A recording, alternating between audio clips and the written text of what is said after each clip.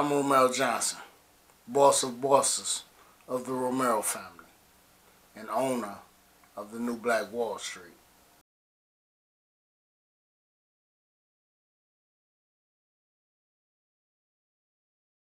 As far back as I can remember, I saw how every other race of people, apart from Caucasians of course, would get horribly treated here in America. As an African American man, I've been called quite a few derogatory terms. I've heard nigger, monkey, spear chucker.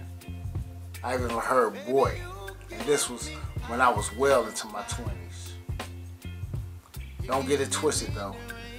The same people who called me those terms, I sent those terms right back at them with the same nastiness as they came at me in. History shows us that the Haitians wasn't going for their BS. And the Haitians fought against the enemy and won their independence. The only of us that has ever done so, which 9 times out of 10 is the reason that this country has been denying Haitian immigration safe asylum. They can't get over that Haitian ass whooping that Haiti put on them. I've seen where Puerto Ricans and Mexicans get called wetbacks and the help.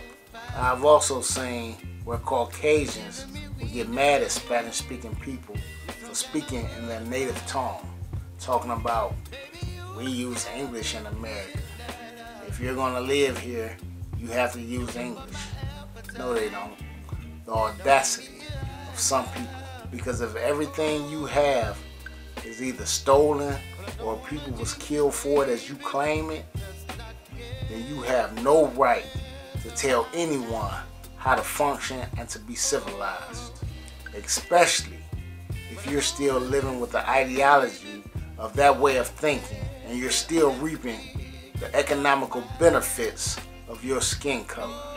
When I initially thought about creating a new Black Wall Street, I thought primarily about us African Americans. But after many years of brainstorming, I thought about the other nations of people who were disrespected and discriminated against by this white privileged society as well.